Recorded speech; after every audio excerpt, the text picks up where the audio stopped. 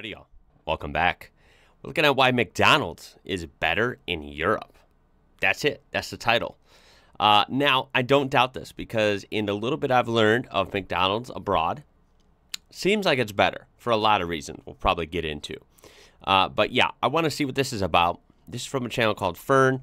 Be linked in the description down below. Make sure to check them out and check out this whole video uninterrupted because we're not going to watch the whole thing, but most of it. This was suggested on Discord by Jaquiplo and Tristan Voltaire very recently, so I do appreciate that. And let me preface this with McDonald's seems to be very popular as a whole still in the U.S., but I'm not one of them. I don't go there.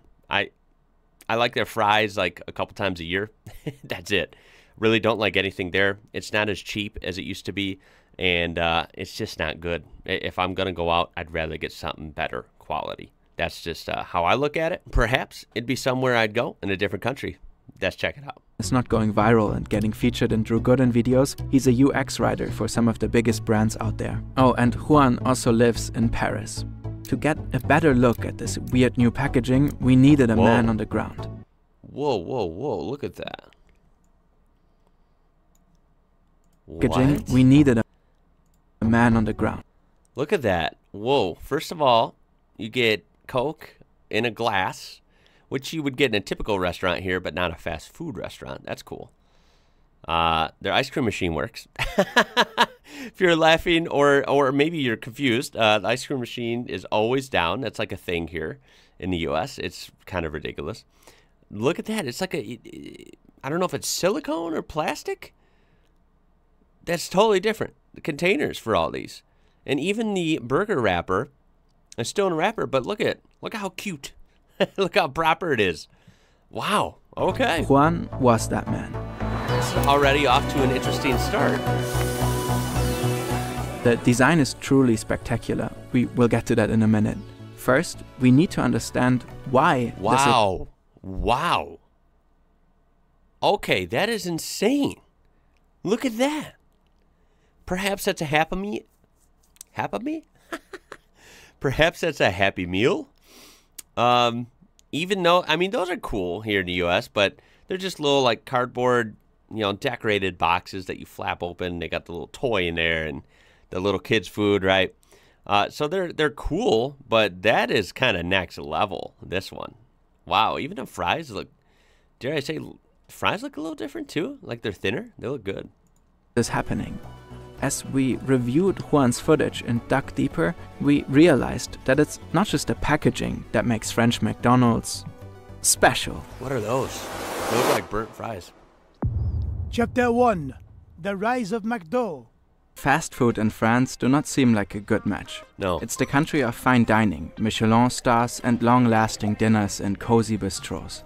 When McDonald's came to the country in 1997, the French were skeptical. 70, 80 top chefs in the country took out a newspaper ad in the country's biggest newspaper saying that they thought it was preposterous that McDonald's was coming to France. Oh, wow. And they were like, this is absolutely ridiculous. We need to stop this fast food thing. But they could not help but indulge, like everybody else on the planet. Ici, c'est plus complet, c'est plus sympa. Nonetheless, the company remained controversial for decades. In 1992, it launched a poster campaign showing the French chef and absolute superstar Paul Bocuse secretly dreaming about a Big Mac while examining a pile of plump chickens. The chef sued right away for $2.7 million. When I found out these were real Big Mac advertisements, I immediately contacted my lawyers and instructed them to seek damages. How can I be seen promoting this tasteless, boneless food in which Yeah, that is a pretty risky move. I mean, McDonald's is a big company. They've proven at times they're a bold company. But damn, apparently they did not have his permission. They just slap some famous chef on there and be like, oh, I'm dreaming of Mickey D's. Like, geez, who made that decision? everything is soft. His lawyer added the ad would be An intolerable insult to the Pope of world cuisine. 7 years later, Wow. it got much worse for the fast food chain. At the time, the World Trade Organization and the US were trying to force Europe to accept imports of hormone-induced beef. No, Europe no, no. resisted, and the US Good. This in turn imposed heavy duties on certain luxury products as a retaliatory measure. Yeah, again, look, I try to stick up for my country when I can. You know, I still, love the U.S., right? I've lived my life here. It's been great, but some things they do like that, they're just, I don't know what to say. One of the items targeted was Rockford cheese from France. French sheep farmers were angry, and they found a symbol of American global capitalism and trade doctrine like no other: McDonald's. So a French horde went and utterly wrecked a restaurant of the chain, which was currently under construction in the small French city Millau. The horde was led by the activist and sheep farmer José Bové, the Frenchest-looking man of all time. I mean, what even is this pipe? The McDonald's incident made Bové a national hero and leader of the French anti-globalization movement. Wow. He published a best-selling book 2 years later, and in 2007 he ran for president. Later he went into European politics, all on the back of really hating McDonald's.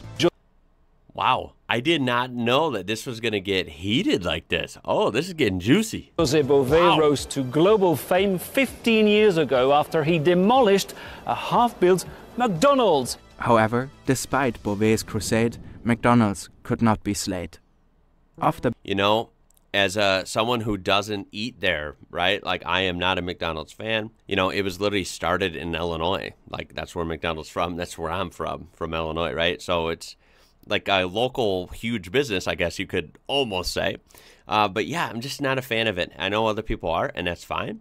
But as someone who is not a fan of them and doesn't really care about what they do, I gotta admit, yeah, they are huge. I think they're pretty global. I don't know how many countries they're in, but they are just such a iconic name. Everyone knows the red logo with the gold arches. Like, they're just so famous. The fact that they've gotten so big and so recognizable basically in, like, any country, like, that is, like, it is incredible. How they've managed to do it, I'm not really sure. And I'm sure they've had some bumps in the way, as we're seeing, right? Like, it's just a weird and fascinating, I guess, journey, I bet. I bet it had a competitive advantage over brasseries, bistros, and cafes. The restaurants were designated as takeout joints. This meant the value-add tax was just 5.5% versus the 19.6% at gastronomic restaurants. Wow. The food was cheap and the French economy was bad, like always. Another factor played a much bigger role though. McDonald's always has been good at inserting itself into the local culture of the country it operates in. Yeah, they're genius at marketing. They become part of culture, part of commercials, part of shows, advertisements. They sneak their way in a lot. That's true. But nowhere has it succeeded on such a scale as in France. The company realized that French customers were drastically different from American ones. Oh, I bet. Americans visited McDonald's more often, at any time of the day, frequently alone, opting for takeout 70% of the time. Okay. In contrast, the French came in groups, spent more money per visit, and significantly more time in the restaurants. 70% of them dropped in during regular lunch and dinner hours. Okay. French McDonald's was not treated like a takeout place by customers, but like any other bistro. Like an actual restaurant. As NPR puts it, sitting down to a meal is a cornerstone of French culture. So the chain adapted. In the US, its restaurants are designed to attract people from afar. Right. The golden M glooming high.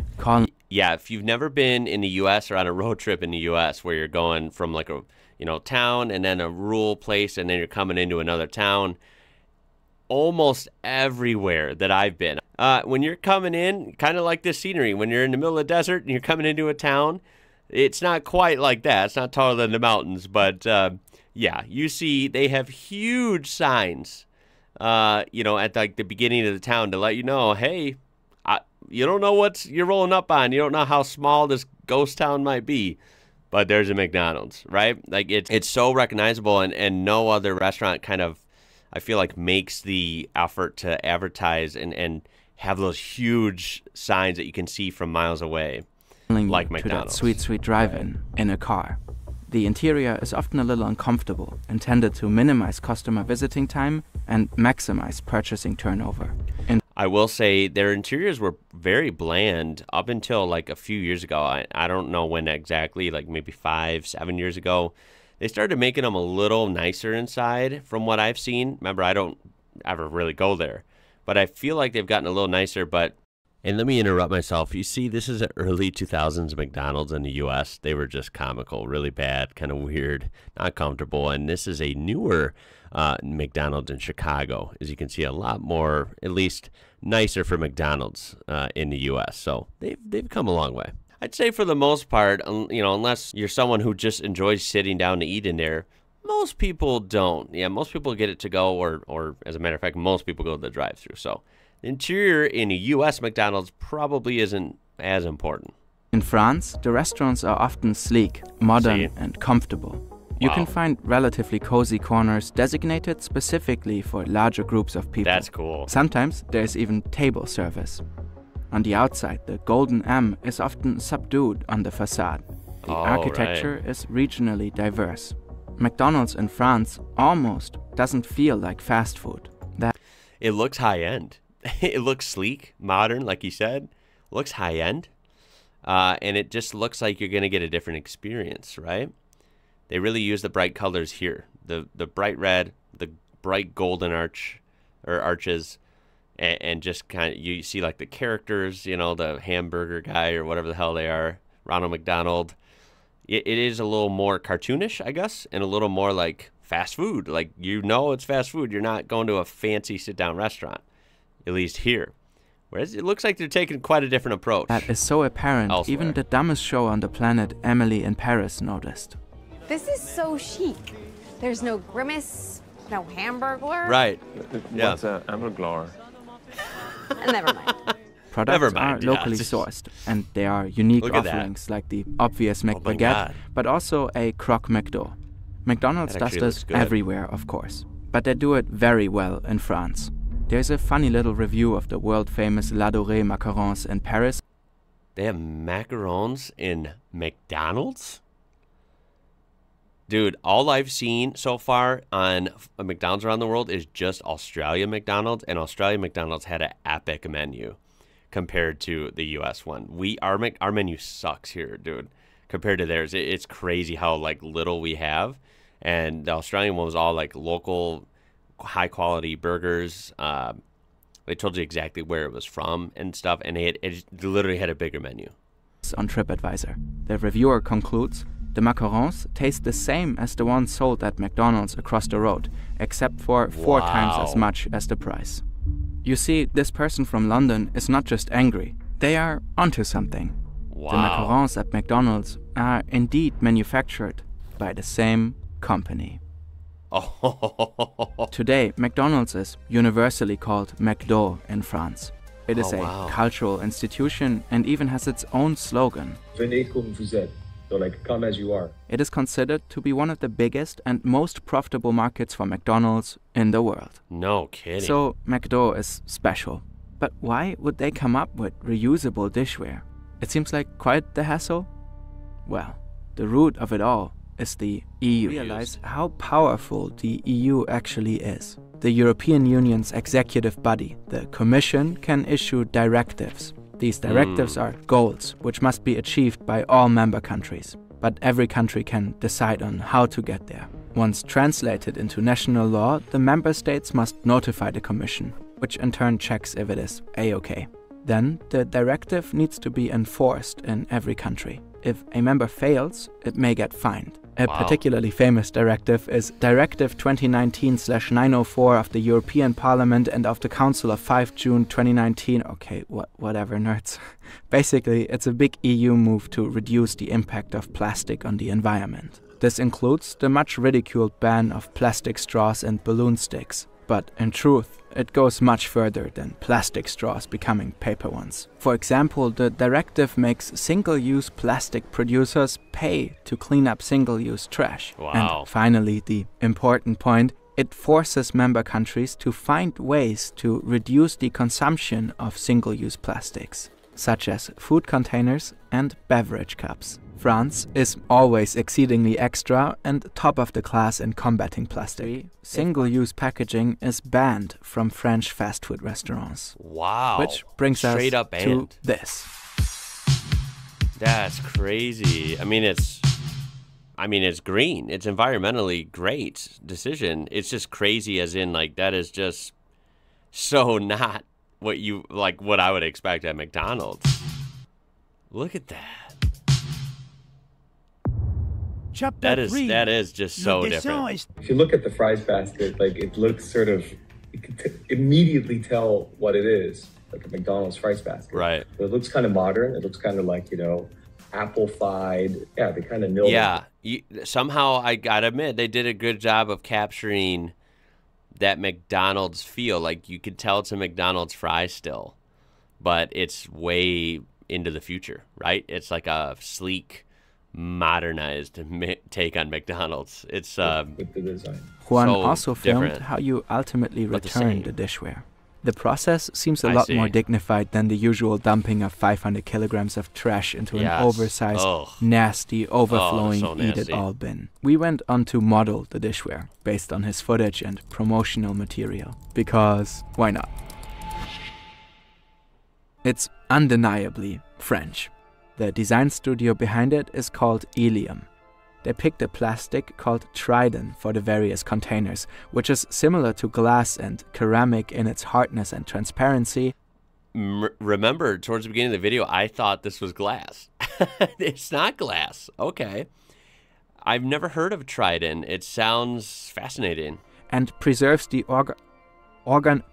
organoleptic qualities of the food. Vents, graining, striations have all been designed to address their functions in the best possible way. Greasy hands need great grip. Yep, The development helps with of the this grip. technology took over 2 years. And surprisingly, it gets stolen a lot. The reused wow. dishware went viral with good right. But it's People are, what are they doing? Reselling them? Are they like taking them away from the restaurant? Like stealing them and reselling them? Or are they actually replicating them somehow? The reused dishware went viral with good right. But it's just one small part of a much more elegant whole. For a country where eating at the restaurant is the norm, it makes even more sense that the food is not needlessly overpacked anymore. However, it's unclear if relying on reusable plastic is actually more sustainable than... Okay, someone's got to tell me what these are. They just look, they might be delicious, and maybe if I knew what they were. They look bad. They look weird, right? I just don't know what they are. They look like a burnt old, like smashed fries, but I could be totally wrong, right? Because it's definitely not something we have on our menu, so forgive me, I don't know what it is. The regular fries look good. I mean, yeah, everything's neatly wrapped. I mean, it's just so different. Like chicken nuggets or McNuggets, whatever the heck they're called, in like a fancy bowl. Like, what? This is so different. Switching to long-wearing Even glass the in salad's China, in a nice the French container. government promises to remain vigilant on this question. McDonald's has been doing very tiny steps towards improving their packaging for more than 30 years. Ironically, we made a video in German before knowing about all this, criticizing the chain for greenwashing their enormous trash footprint in Germany and pretend fixing the issue. Some EU directives and one chunky national law later, we get this. To us, this is a story of how business, if set on the right track through legislation, can really leap forward. McDo really did turn around the French anti-plastic legislation to their benefit, simply through introducing a design so noteworthy, people talk about it. Well, there you go. I'm going to love to see the comments on this. Love McDonald's or hate them. They are a household name. It's crazy, right? And like I said, I'm not a fan of them, but I would like to try them in different countries. That's for sure. And it is fascinating that I guess you got to give them credit that they adapt. Think about McDonald's, like we go back to the beginning. Think about McDonald's stepping in to France in this example, somewhere that is just known for excellent cuisine, right? Fine dining, high-end, you know, food experiences. And them stepping into that situation as a American kind of, you know, cheap fast food joint. How do they survive that? Well, somehow they have. It's had some bumps along the way. They've had some really questionable decisions along the way. But look at them now. I mean, that's insane. It's also funny learning about this kind of stuff as an American because, again, McDonald's is everywhere in the U.S. It's just like, I guess, synonymous with like U.S. food culture. It's like everyone knows McDonald's, right? Everyone in America has been to a McDonald's at least once. You know, it's like so American. But when I do learn about McDonald's in different countries, it's always fascinating. It's like a different company. They always have way bigger menus, way more regional menus. And in this case, like totally different restaurants, different appearances, different interiors, different containers. Like it's insane. It's almost like they make more of an effort to fit in wherever they go in these, you know, other markets. And then in the U.S., they're just like, well, we're McDonald's. We're too big to fail, right? So we just have the boring old menu and we keep raising the prices and, oh, well, no one will notice, right? It's kind of like a simplified look at it, but it's kind of accurate. I don't know. This was really fascinating. Make sure to check that link down there and check out this whole video, including bits we didn't see, and definitely check out their channel. That was really well made. Just a fascinating piece about McDonald's in France and throughout Europe as a whole compared to the U.S. Much more to come. I would like to explore some McDonald's in different countries, see what we can find, even down to just the menus. Maybe I will throw one of my interactive reactions in there sometime where we check out a McDonald's local to me and you can see the difference, because trust me, the difference is going to be pretty apparent. Please throw a like on there if you enjoyed this. Subscribe to be part of this amazing community. Excellent suggestion. Keep those awesome suggestions up. I really do appreciate it. That's about it for this one, y'all. My name is Ian. You're watching IWrocker. And until next time, y'all, you will not catch me at a McDonald's here unless it's for a video. I'll catch you later.